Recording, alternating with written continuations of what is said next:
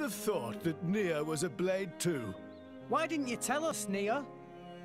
I just didn't, okay? No, it's not okay. You lot really are just children, aren't you? Huh? What do you mean? You'll understand one day. Hey, you know, me, Rex, Nia, we've all got some kind of deep blade connection going on with us, haven't we? To tell the truth, I am a little envious, Lady Morag. You know, I'm sure it could be arranged. Would it leave a scar? That's kind of part of the bargain. In that case, maybe not. No, that's not what I meant.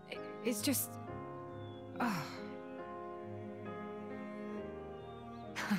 Relax. Much as I appreciate the sentiment, I wouldn't want you to harm yourself. I am sorry. Anyway, what do we do now? It's all well and good that we escaped, but we've got nothing to show for it. Don't worry. I know where we have to go. Are you sure, Rex? You know Pyra's location? I think so. Near the World Tree. I see a rotting titan. She's there.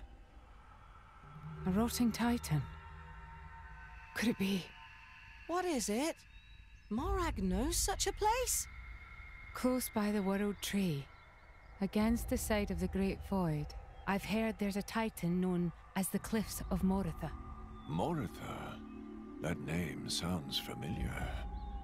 Lady Morag, there are tales. Tales of a land of the dead, and the cliffs that lead into its depths.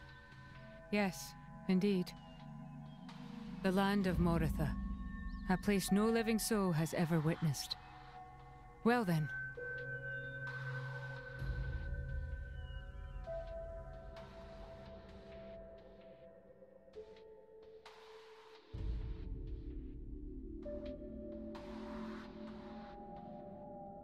Mick, you here again? Is it passion or idiocy? Patroka. Just ask me out already. Piss off and die, Mick. Oh, I'm sure I'll get around to it one of these days. So, what are you doing anyway? You know, the Marsanis is the last Tornin warship. I'm readying it for battle with non-mortal opponents. What are you talking about, non-mortal? Surely you don't need me to tell you. You don't mean... Something wrong?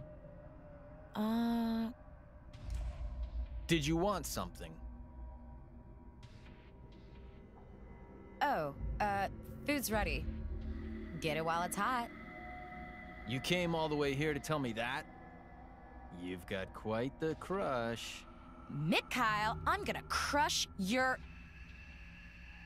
Okay, got it. Well, I'd better go and eat this delicious spread.